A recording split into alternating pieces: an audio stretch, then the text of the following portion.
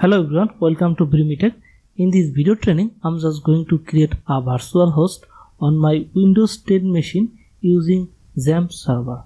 So, firstly, I have already installed XAMPP server on my Windows 10 machine. If you haven't installed XAMPP server, please install it. I have created a video earlier and I also provided the video link in the description on how to install XAMPP server on Windows 10. Okay, I'm just going to hit this XAMPP control panel. I'm just going to start Apache and MySQL.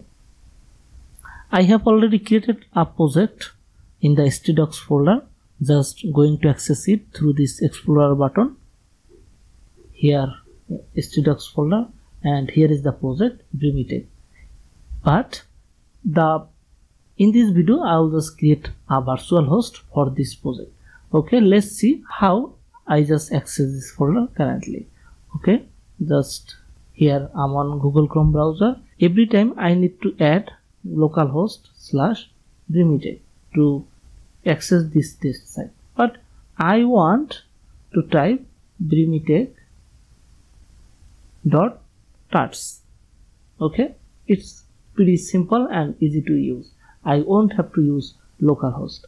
Okay, in this video I will just manage this server just to use this link.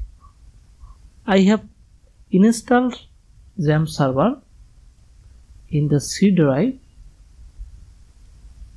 Here it is, and here goes it. I'll just going inside this folder and I'll look for Apache. Here it is, and I'll look for config, and here it is. I'll look for extra. Here it is.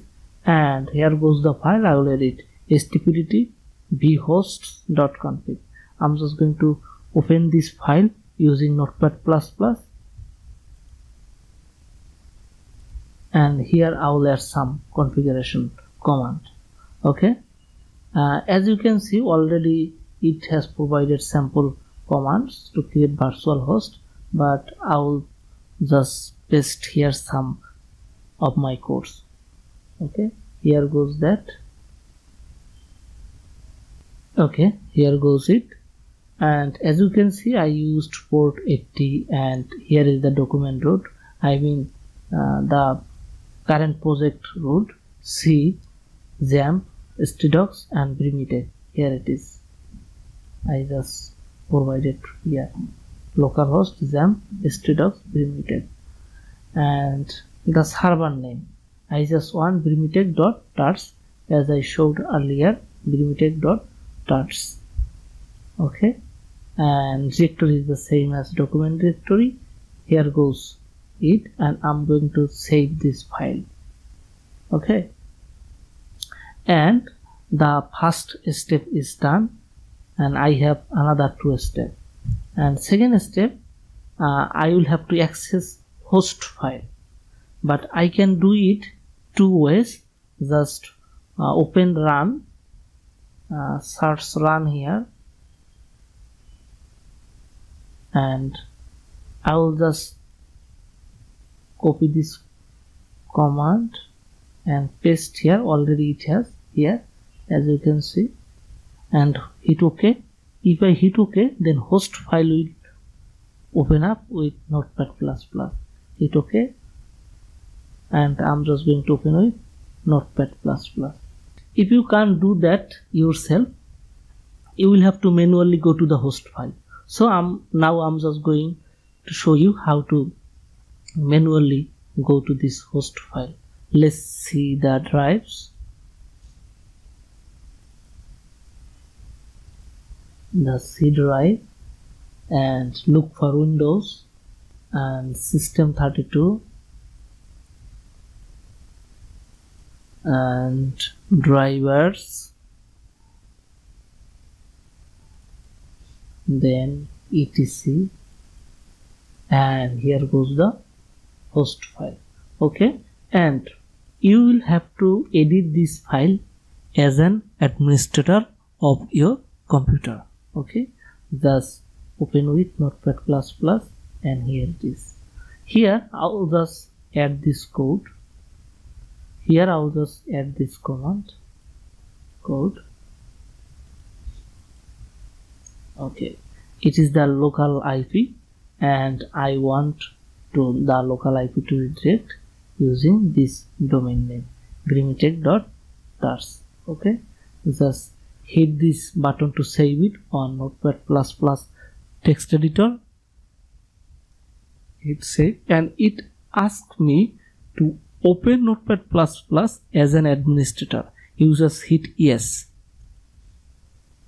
Yes, it just opened again as an administrator. As you can see, it's administrator. Just save this button. Now I will have to restart Apache.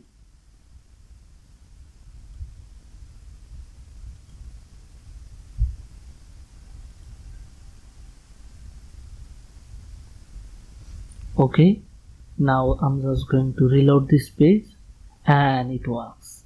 Okay, now here goes all of this, and if you want to access PHP MyAdmin, then you will have to type localhost/PHP MyAdmin, hit enter.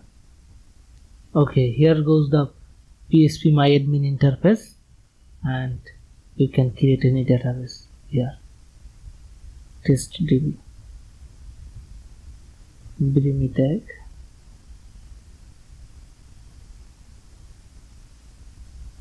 DB. Just hit create. So we followed several steps.